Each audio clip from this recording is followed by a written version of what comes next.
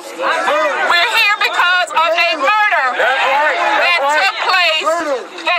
State Representative Mia Jones was one of several speakers who rallied the crowd, and they say they want to see George Zimmerman arrested and charged with the murder of 17-year-old Trayvon Martin, who at the time of his shooting death wore a hoodie and carried candy and iced tea. We gotta wake up!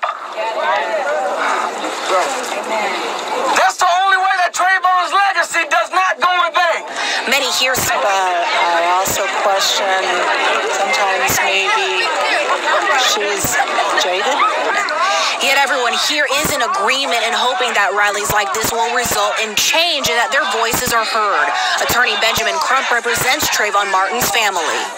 If it was the other way around and Trayvon Martin would have been the trigger man, there wouldn't have been any investigations, there wouldn't have been any grand jury, there would have been an arrest day one, hour one.